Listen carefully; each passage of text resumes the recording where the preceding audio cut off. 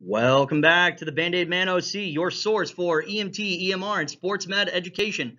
You are probably in one of my classes, so be sure to check in on the Google Classroom and Google Drive for this and all other PowerPoint presentations if you'd like to follow along. If you are just joining us for the first time, this channel is all about education related to EMT, EMR, and sports medicine. Be sure to check out our other videos, and as always, make sure that you like, subscribe, and comment if you have any questions or concerns. We'll go ahead and get started. Now, today we're going to be talking about the hematologic system and the renal system, and we're going to be breaking that down into easier to digest components. So let's go ahead and jump in. First and foremost, we need to talk about blood. And specifically, we're talking about human blood. So if you have any other questions about the kind of blood that we're talking about, this might not be the right chapter for you to jump in on. The blood is going to be represented as its own organ system, and it does have its own functions. The blood in a human has the ability to control bleeding by clotting, has the ability and has the primary function of delivering oxygen to cells. It also helps by removing carbon dioxide from cells, and it also helps with the removal and delivery of other waste products and filtration. Now, the blood is made up of four components: red blood cells, which primarily transport oxygenated blood via hemoglobin, white blood cells that help fight off infection, platelets that are our primary source for clotting components, and then we have the component of plasma, which makes up the majority of the blood itself. Now, since we're talking about the hematologic and renal systems, it's important to remember that all medications that are ingested by humans are going to be transported at some point by the blood. So remember that some of these medications that we're talking about, and specifically we're going to be talking about blood thinners, they can affect some of these components, specifically the ability to clot. So let's talk a little bit about blood clotting. Aggregation of platelets is the way that your body stops bleeding. And the best way to describe that is if you were to think of a leak. If you have a leak in a boat or a leak in some type of a vessel that carries fluid, you have to think that the best way for you to go ahead and stop that leak is to empty the vessel. If we empty our vessel, our body, of all the blood, we will die. So instead of simply emptying out all the leaking blood, we want to go ahead and we want to plug it up. Now, for the most part, especially when you're healthy and you're not taking any medications that inhibit the ability of your blood to clot, our body's going to be able to create clots and stop bleeding on its own, usually in about 2 to 5 minutes. However, if we have an issue with the ability to clot, whether it be something that we're born with or something that we are experiencing due to medication, it's going to be super important to remember that the bleeding is going to need to be assisted so that we can stop that process from happening. Now, these clotting factors that naturally occur in the healthy human are found in proteins that are produced by the liver and then released into the bloodstream. And once they are activated, these clotting factors will form clots through cascade systems that provide clotting to wherever the body needs it. Now, when we're talking about coagulopathies, which is a very fun word for issues with clotting, we have to remember that it can be from a lot of different variant issues. It could be medication related. It could also be related to some type of disease process or even a congenital disorder that our patient was born with. Some of these diseases, like liver disease, hemophilia, von Willebrand disease, they are going to make the patient much more susceptible to high volume blood loss in the event that they sustain a cut. And depending on the severity of the inability of the blood to clot will kind of determine how much blood they lose and how quickly. It'll also determine how difficult it will be for us to establish an effective bleeding control scheme as we are responding to them in EMS. So we need to talk about patients with these coagulopathies. So let's go into a little bit more depth. Some of these patients, especially patients that are at high risk for stroke or have had a previous stroke, have some type of a cardiac condition like atrial fibrillation or for another reason that we haven't quite gotten into yet, are in need of some type of medication to prevent the blood from clotting at a high rate, they will be prescribed by their doctor something known as a blood thinner. These blood thinners are widespread. They are some of the most prescribed medications that we encounter as EMS professionals. And because they are so prevalent and because they can impact patient survivability, especially during traumatic injury so much, we have very specific protocol on how to go ahead and take care of a patient who has sustained an injury and is bleeding while on blood thinners. So remember these key points. Some patients will not have the ability to clot on their own due to a disease or disorder. Other patients will not have the ability to form effective clots because of a medication. All patients with a blood clotting disorder, whether it be medication related or congenital or disease related, must be treated with aggressive bleeding control. That goes back to the ABCs: airway, breathing, and circulation. We're talking about C, circulation. So this is going to be in the realm of immediate life-threatening disease, disorder, or injury. So let's talk about anemia.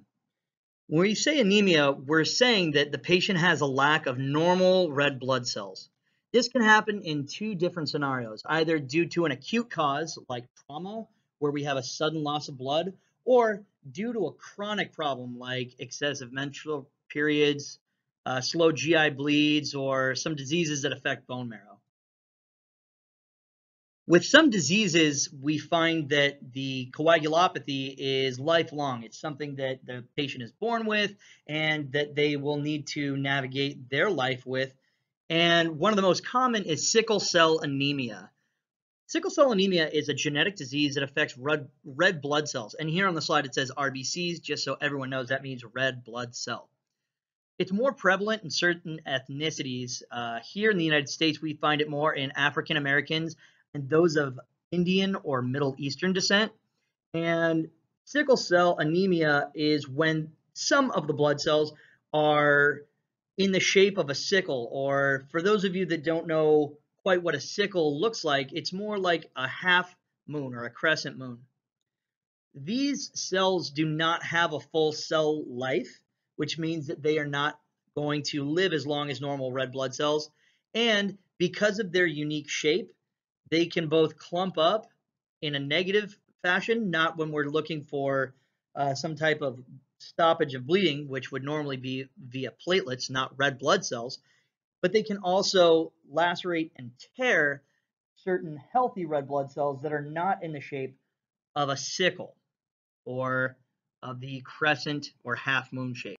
The sickle cell anemia has a lot of complications, and it would take too long to go through all of those complications, but I want to focus on some of the more common ones. Some of those common complications would be destruction of the spleen, sickle pain crisis, acute coronary syndrome or ACS, which we've already talked about in our cardiac lecture, priapism, which is typically only found in trauma, as well as stroke and jaundice. Now, sickle cell anemia, as we've stated before, is found in higher numbers in certain ethnic groups. So much so that 1 in 12 African Americans has the trait for sickle cell.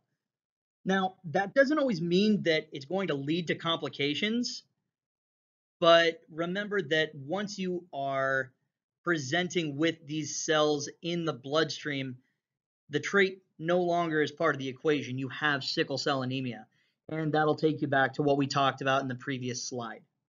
Now that we've discussed the different types of issues with red blood cells, we should discuss patient care. Because the issues that we talked about in the previous slides affect red blood cells, it would make sense that our patient is going to primarily have issues with oxygenation.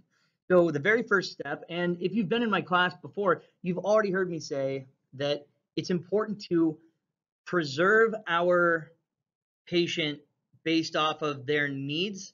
And if a patient does not need oxygen, then we don't need to go and put them on oxygen right away.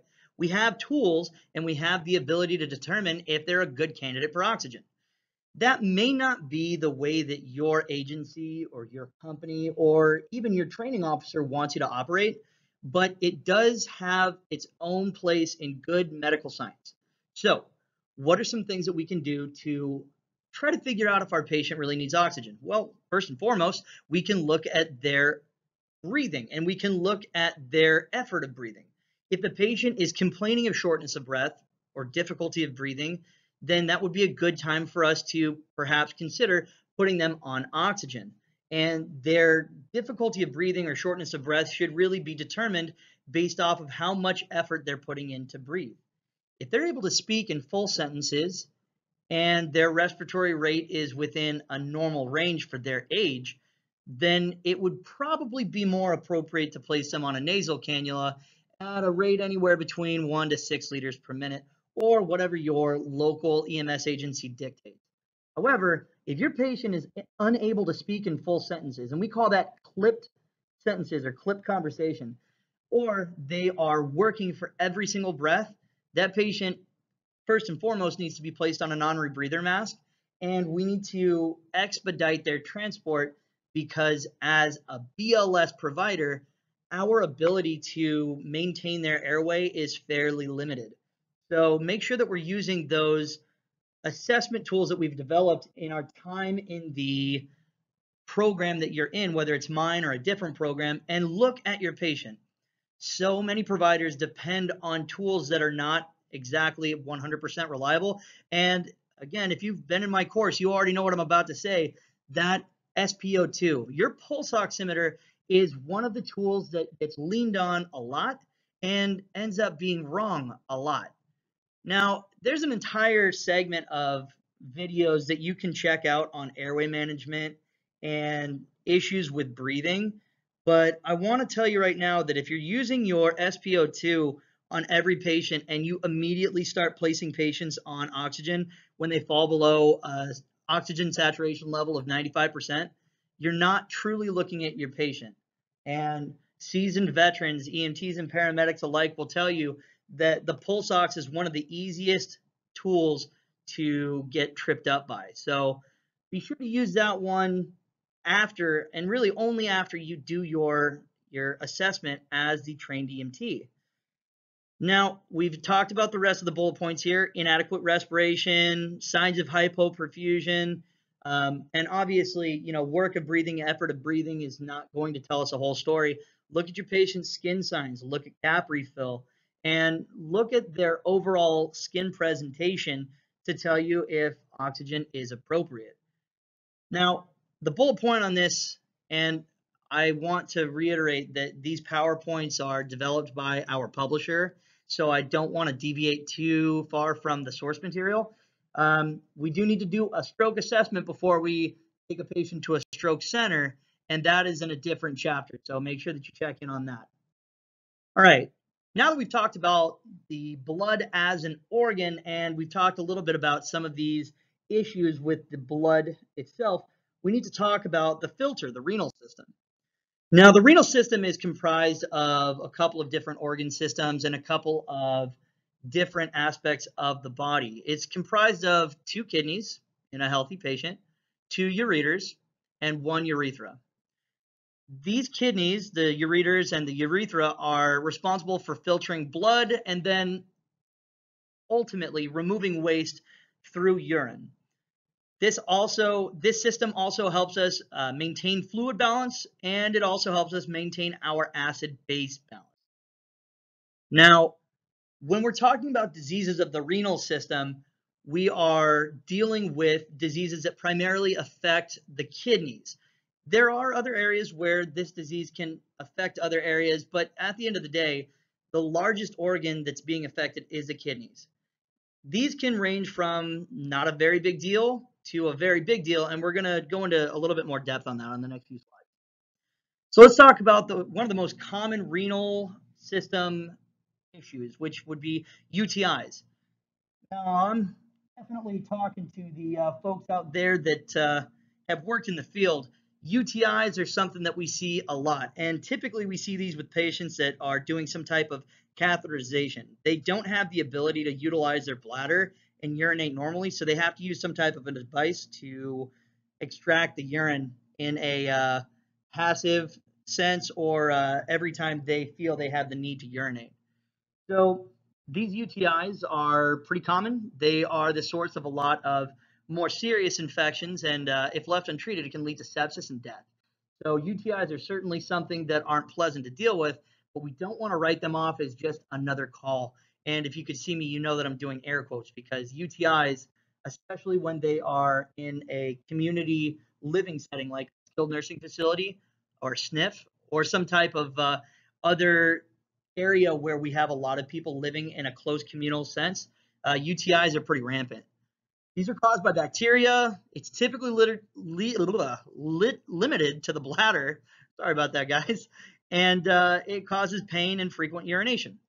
Now, if we leave this untreated, it'll lead to pyelonephritis, which is a UTI that has traveled up the ureter and into the kidney. And at that point, we can lead to infections that get into the bloodstream. When infections lead themselves into the bloodstream, we have a systemic infection, and that is where we get into a real concern for sepsis. Now, we're moving on from UTIs to kidney stones. This is going to be a lot of the same material, but instead of an infection that starts at the bladder and travels up through the kidneys, this is going to be something that starts in the kidneys and then eventually is passed down the ureters into the urethra, and if it's small enough, passed in the urine and excreted from the body. When these kidney stones are in, well, let me back up a little bit. These kidney stones are made of calcium. They're formed within the kidney, and if they're small enough, they are passed through the process of urination and excreted from the body. When they're up in the kidney, they don't have any symptoms, but when they become dislodged, they become very painful. And if you have ever had a kidney stone before, you can go ahead and comment below. The most common medical knowledge states that kidney stones are the closest that a male would be able to experience to the pain involved with childbirth in females. So if that gives you an indication of how painful this process of passing kidney stones is, that should tell you that your patient, if you encounter them with kidney stones, they're going to be in extreme pain, 10 out of 10. These patients will complain of unilateral flank pain that radiates to the groin, so pain from the back that radiates to the groin, and they may report nausea and vomiting. These patients may also state that they are having significant difficulty with urinating, and that could mean that one of the kidney stones is lodged in the urethra. That's not a very common complaint, but certainly something that we want to take care of, because if our patient can't properly relieve themselves, that can lead to issues further up the line with the bladder, the ureters, and the kidneys themselves. Now, we've already sort of talked about urinary catheters, and we talked about how they can lead to UTIs, but let's go into a little bit more depth. Urinary catheters can be prescribed to a patient for a number of different reasons, but at the end of the day, they're all doing the same thing.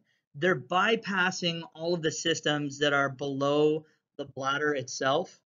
They're bypassing all of the systems to make sure that as soon as fluid is in the bladder, that it doesn't leak out of the urethra, and it is emptying the bladder at the user's either at the user's insertion or as soon as there's enough fluid to be effectively drained. We have what are known as indwelling catheters, and that's very common in these skilled nursing facilities or patients that are being transferred from one facility to another. And then we'll have some patients that use a process called self-catheterization. So every time they feel that they have the need to urinate, or they know that they have not emptied their bladder in a few hours, they'll go ahead and they'll insert these devices into the urethra and bypass all of the systems set in place to keep urine in, and then vacate into the toilet. So as we've already discussed, urinary catheters are one of the most common causes of UTIs. So one of our most commonly seen patients in the geriatric side of things is going to be urinary tract infections, and it'll be a secondary to a urinary catheter. So again, and I really want to stress this, don't discount the patient with a UTI as just another BLS call. These can lead to really big complications, and in the past, they've led to undetected sepsis. And once the patient becomes septic, they tend to decline pretty quickly. So we really want to take that seriously. So renal failure, and this is going to be probably the biggest component of this lecture and of this PowerPoint. Renal failure is talking about how the kidneys lose their ability to be a filter. As the kidneys are filters, they are effectively removing the toxic material from the bloodstream and from the body, and then it's being excreted from the patient through urination. Acute failure, and as always, we're talking about acute versus chronic. Acute being very fast, very rapid onset. Chronic being something that takes days, weeks, months, even years, and in some cases decades to become apparent. So let's talk about acute. Acute is typically from shock or toxic ingestion or some type of exposure to a toxic material. Whereas chronic, which is more typically found as the cause for renal failure, is due to inherited damage, some type of genetic disorder, or, and this is most commonly found here in the US, due to uncontrolled diabetes or hypertension. And we're going to talk about how we deal with that as a medical community here in the US.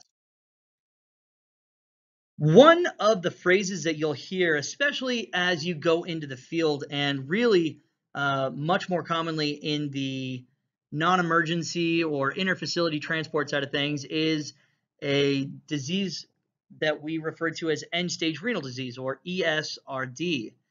ESRD is a big fancy name for renal failure that is irreversible. This is the very last stage of renal failure, and it is the most common cause of the need for hemodialysis.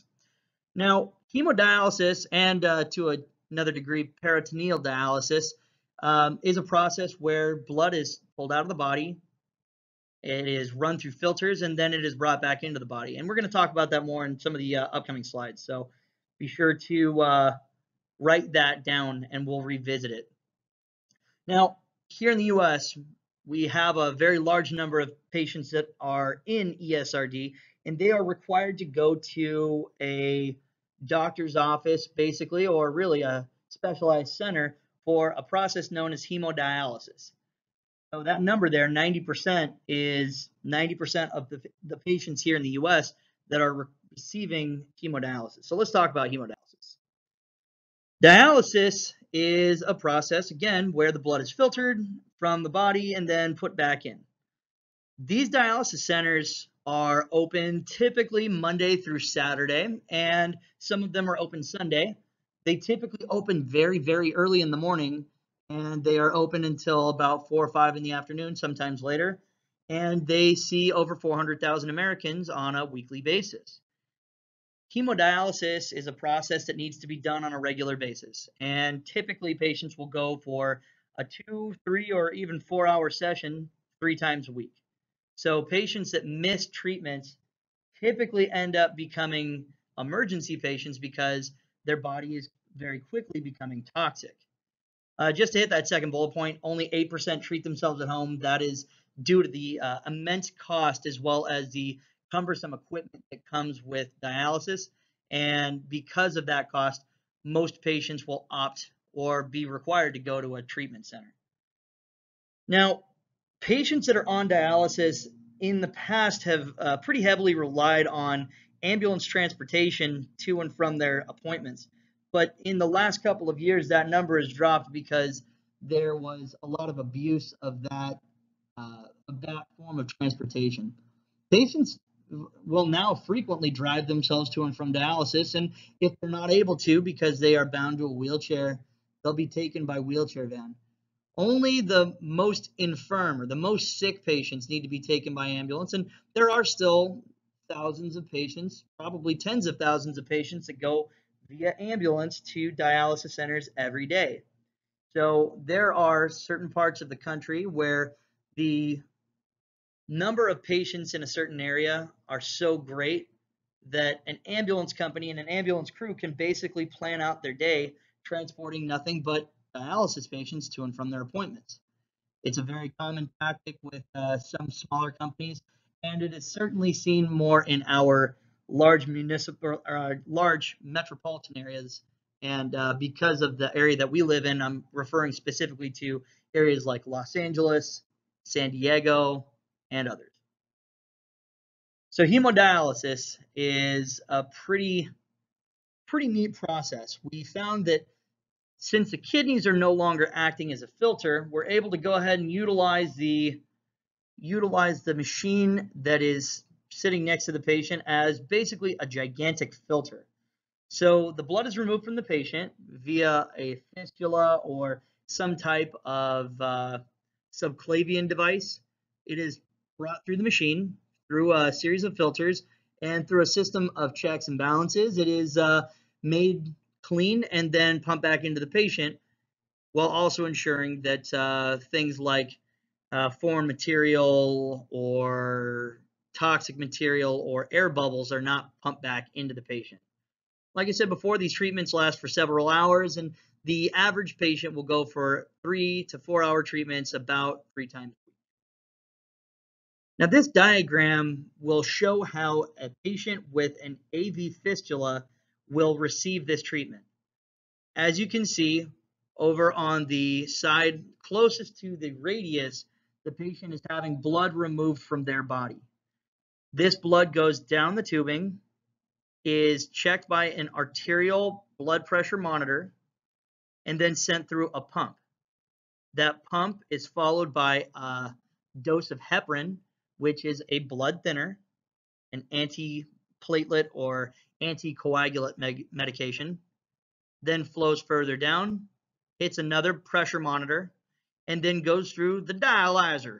And I said that like that because secretly I think I want to be a redneck out in Texas somewhere. So we hit the dialyzer, and then it runs through the rest of the line to the venous pressure monitor, and then goes through an air trap and air detector.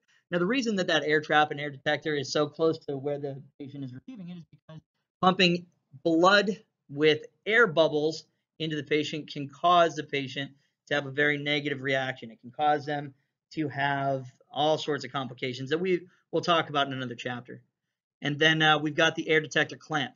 If that line feels, or if the machine feels like there's air in the line, it'll go ahead and shut down and alarm, and then they'll have to go ahead and troubleshoot and figure out why it's doing that. And then finally, the blood travels back into the patient's bloodstream, and they now have cleaned blood. So hemodialysis is typically done through 2 types of access points. The 2-port catheter, which is typically found under the clavicle. That's why I said earlier the subclavian catheter, and the AV fistula. The AV fistula is a surgically implanted device. It's typically found somewhere on the forearm or lower arm of the patient, left or right, and it looks like 2 bumps. And we're going to look at a couple of these pictures. And that last bullet point about characteristic thrill, what they're talking about is the feeling of blood that's going through that system. It feels much different than the normal blood flow through the body because it's being powered through. So what you're looking at here is a patient that has a 2-port catheter, and this is the atypical subclavian. From the information that you can look online, these are typically set for temporary access on a patient that has not been cleared for an AV fistula. And typically these are used for a short period of time. So these are not going to be found very often on your patients in hemodialysis, at least not for a long period. The hemodialysis that's done normally is through what's known as an AV fistula. And you'll see a deformity typically in the forearm and sometimes further up on the bicep where the patient will be able to have blood drawn and then returned into the body. These are done through fairly large bore needles that are placed by specialized technicians that work in dialysis centers. Now, we do want to talk a little bit about peritoneal dialysis, but this is by far less common than hemodialysis. This is using the peritoneal cavity's large surface area, so on the stomach there, and it has some type of special fluid that's infused into the abdominal cavity, and then it is left inside for a few hours to absorb excess waste and fluid. And then as soon as that process is complete, the fluid is pulled back out and discarded. Now, the peritoneal dialysis is done is through these two processes, continuous ambulatory peritoneal dialysis, where you have a gravity pump.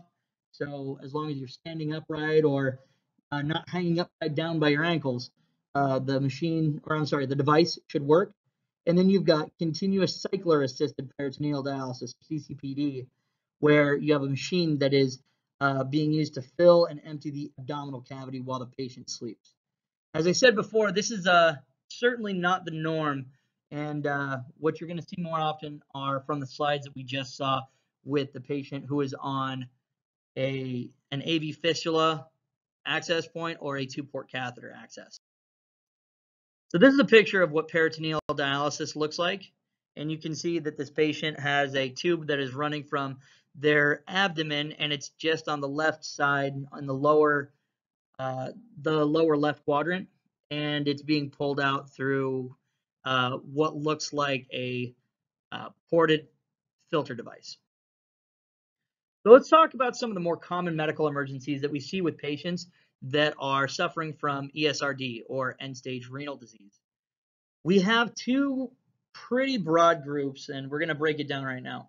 We've got patients that have lost their normal kidney function due to disease, disorder, overdose, exposure to toxic chemicals or toxic materials. And then our more common need for dialysis is our more common medical emergency is due to complications from dialysis treatments.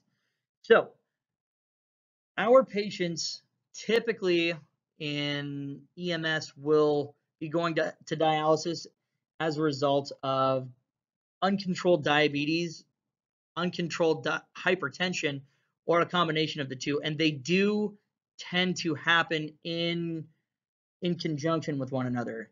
Uncontrolled diabetes leads to uncontrolled hypertension, and so on and so forth. Just so we're clear, uncontrolled hypertension does not lead to uncontrolled diabetes. That's kind of a one-way street. So let's dive into that a little bit. Now, one of the more common calls that we get is for a patient that is feeling ill, sick, sluggish, lethargic, and if they're having dialysis done on a regular basis and they miss one of their treatments, it can pretty negatively affect their body's ability to filter out toxins, obviously. And when they miss treatments for days or weeks in a row, they are going to feel pretty bad. Some of these more common chief complaints would be shortness of breath, edema, or pooling of fluid that's under the skin, typically in the feet, ankles, and lower extremities, and then disturbances with electrolyte balance.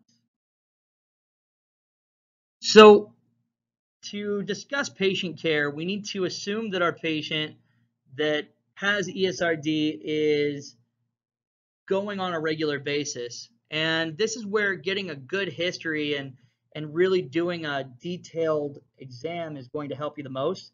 But remember, before we get to any of that, we need to assess the ABCs and treat any life threats. Make sure that we get vital signs. And I'm going to stop real quick, and I'm going to put in a very important note. Fistulas, those surgically implanted devices that are under the skin, are accessing the venous and arterial flow of the patient's bloodstream. If you apply a blood pressure cuff to that limb, you can cause that device to be dislodged, and you can cause pretty significant bleeding. Now, regardless of what bleeding it is, whether it's venous or arterial, because you've just taken that device out, your patient is going to desaturate pretty quickly, and you're going to have basically internal bleeding very quickly affecting your patient's overall health. So anytime that we have a patient with some type of a fistula, it is not acceptable to get a blood pressure on that limb.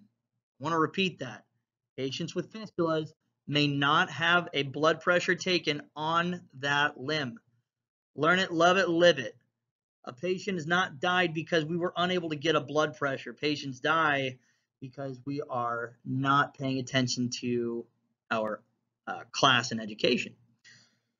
Now, once we've established what the vital signs are, we want to go ahead and treat any underlying disorders. If the patient is severely hyper or hypotensive, if the patient is severely tachycardic or bradycardic, if the patient is severely bradyapneic or tachypneic, we want to go ahead and treat those issues.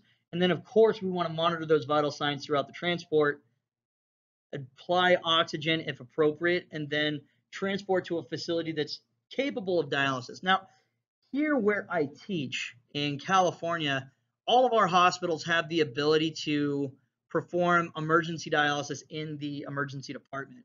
But if you're working or learning in an area that is much smaller, has less capability, it's important to note that reaching out to these hospitals, making base contact, or reaching out to ALS will probably be the way that we determine if the patient should go to that hospital or not. Remember, we're taking them to the hospital as a result of missing dialysis.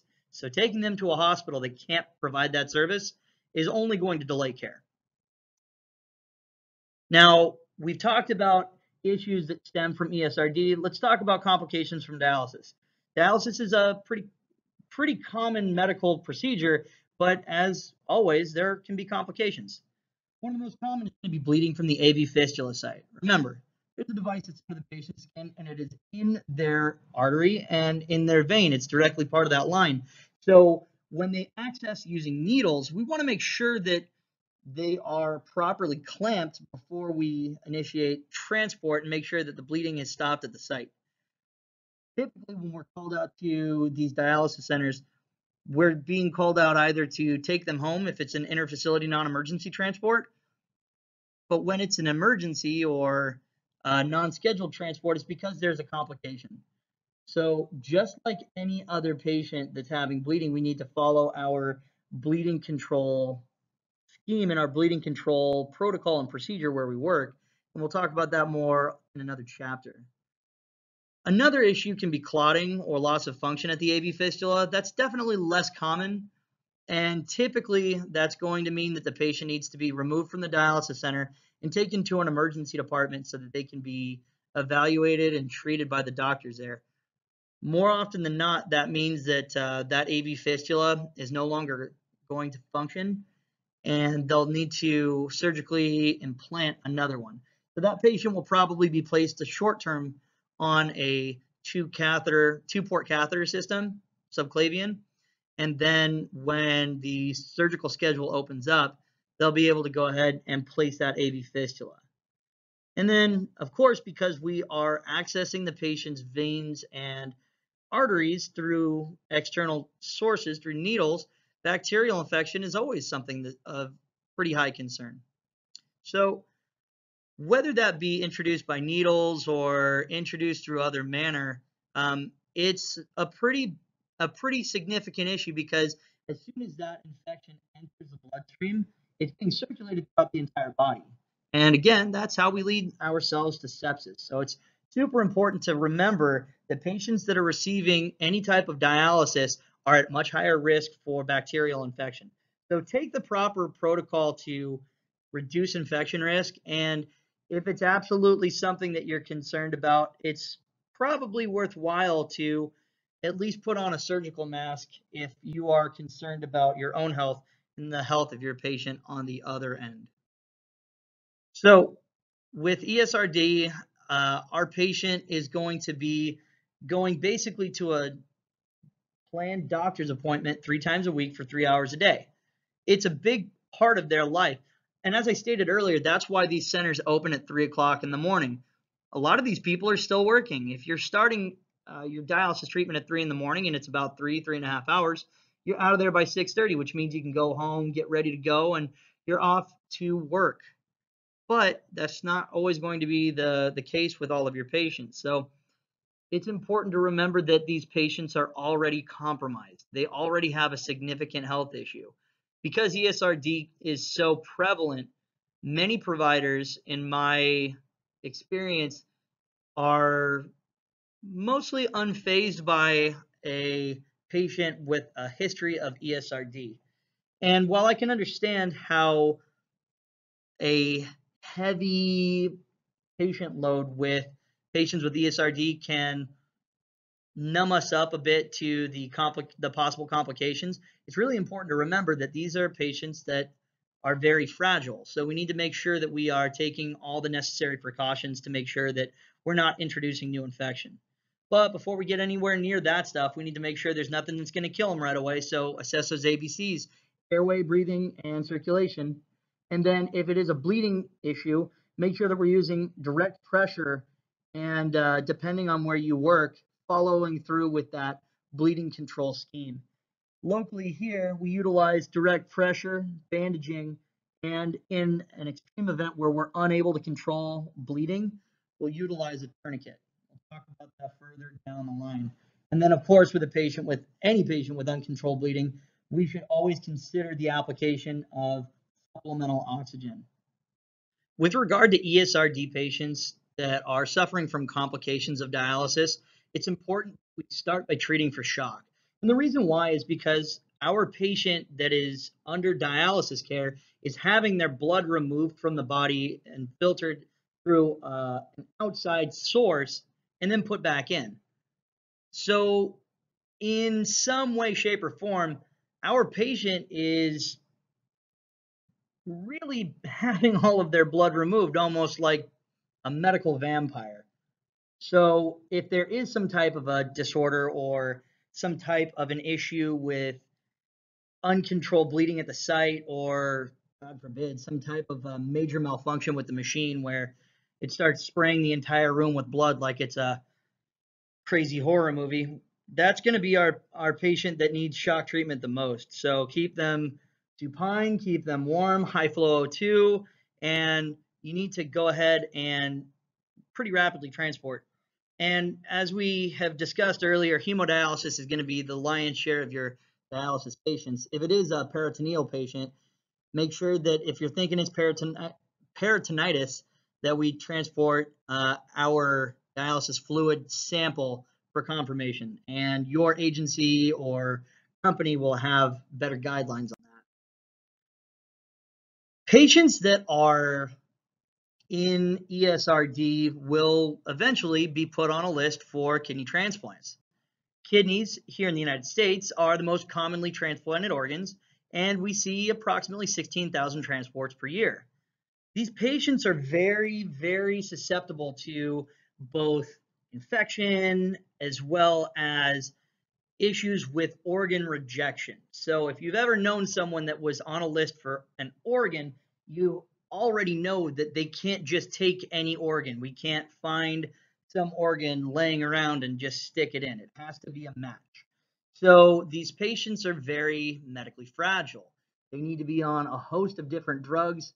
They also need to be very closely monitored. And patients that are receiving kidneys are, at this point, taken on a best case survival scenario. So what does that mean? If a patient, because of their personal history or their social history, and talking about the use of drugs and alcohol or other destructive behaviors, will be placed all the way down at the very bottom of the list. Whereas our patients with a very, very good chance of survival will be right up at the top. And that's going to be our little guys and gals, our little kiddos, as well as our patients that are experiencing kidney failure as a result of something that is not necessarily their fault. There's an entire lecture that we could get into about the ethics of this. It's certainly a hot button issue in medicine today, but we aren't going to go that deep into it today with our lecture. So just understand that these kidney transplants are pretty fraught with a host of issues. But as the provider, we're not really worried about that. We're worried about their susceptibility to infection, disease, as well as being very, very, very immunocompromised.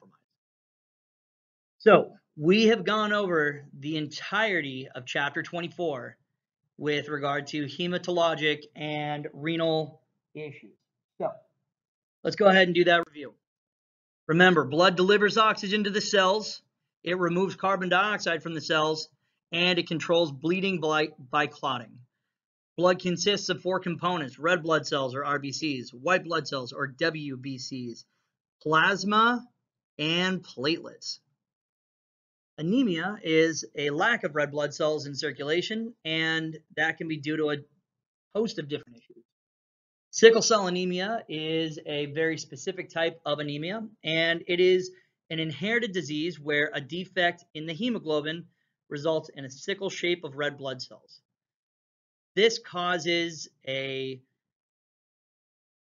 real issue with movement of red blood cells through the capillaries, and it will create a sludging effect and blockages in smaller blood vessels. And these blood vessels can also damage healthy cells because of their shape. The renal system is comprised of the kidneys, the ureters, the bladder, and the urethra, and the kidneys are our body's filter. They filter the blood to remove waste products, and that waste product is taken out of the body through the process of urination. Renal system issues include infection, kidney stones, renal failure, and a host of other issues. And these failures of the renal system can result in the need for hemodialysis or peritoneal dialysis. Dialysis removes excess fluid and electrolytes from the body by filtration, and it can be done in one of 2 ways: hemodialysis or peritoneal dialysis. Hemodialysis is the most common form. It's typically done at dialysis centers 3 times per week. And on the other side, peritoneal dialysis is typically done at home and is usually done several times daily. Complications with end-stage renal disease can occur after the patient has missed dialysis appointments, from infections, or because of complications directly stemming from their hemodialysis treatment at access sites and the inability to stop bleeding. Remember that blood has very specific cellular components that we just talked about a few slides ago. Abnormal blood cells can significantly affect patients' health and their ability to fight off infection, disease, and recover from injuries. The renal system is critical to maintaining homeostasis, which is that great big H word that we're always trying to keep our patients in. Renal failure can be either chronic or acute, and end-stage renal disease is managed through dialysis. Some things that you want to consider when you're dealing with a patient that is going through dialysis is, does my patient have a history of sickle cell or ESRD? And furthermore, do they have any other history of anemia, whether it be due to disease processes, or are they inhibited in their ability to do things like clotting because of medications like blood thinners? Does my patient have an AV fistula? And remember, if your patient has an AV fistula, it will always be unacceptable to take a blood pressure on that arm. And then remember, do I need to consult for ALS? This is the big golden question of everything that we do as EMTs in the field. Is this something that I can handle with my crew, myself, my partner, my equipment, and whatever that is at your local equivalent, and with my ability to get the patient to the hospital quickly? So that's one of the biggest questions that we ask besides ABCs. Are the ABCs good? Great. Do we need the ALS? I know that that sounds like a ridiculous statement, but it's true. Is this something that we can handle?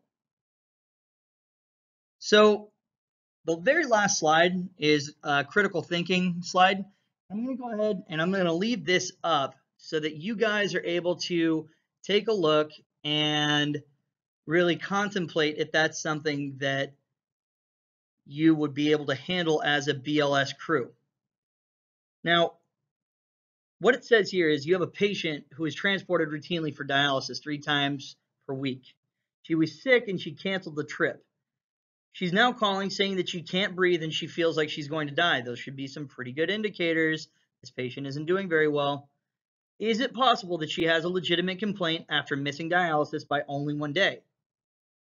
This is a great opportunity for you to stretch those muscles up in the gray matter, up in your brain, to tell me if you are going to transport this patient as an emergency, as a legitimate life-threatening call, if they're going to go as non-emergency or will be referred to transport themselves, and furthermore, if this is going to be something that we should involve ALS in. Now, I realize that that is going to be absolutely determined by where you work and who you work for and what your capabilities are, but go ahead and throw your comment down below and let us know what that looks like. So this is our very last slide. If you're following along with the notes in the Google Classroom and in our Drive, you'll know that this is our very last slide. There are a couple slides missing, and that's for copyright purposes because we don't want to disrespect the copyrights that are in place for the videos that were embedded by our publisher.